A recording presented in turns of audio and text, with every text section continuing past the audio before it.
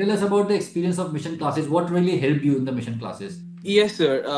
First of all, the mission classes when the first class which I attended was Dr. Garg sir's pharma lecture. Like my pharma used to be a little weak, so when I attended Dr. Govind Rai sir's video, then I realized, okay, this mission classes are really nice. Then like I have to spare time and actually inculcate these into the mainstream, like the main part of my preparation. So that's when I started using the mission live classes. But eventually, I used to not get time because I had to do the BTR, I had to do the TNDs, I had to do the PYQs, and also follow mission. So it used to be a little difficult. So what I used to do is for some subjects I used to watch it in 2x, but some other subjects I used to just read the notes of the PDF beside the video. Or else for some subjects I used to use the quick revision 2.0. I even ordered the 2.0 notes of the 2.0 revision, Cerebellum's notes. So even I use that. Like all other resources out there, I just and also I was selective. Like ma'am says, I was selective in the subjects, like in the topics where I used to feel them like a little weaker.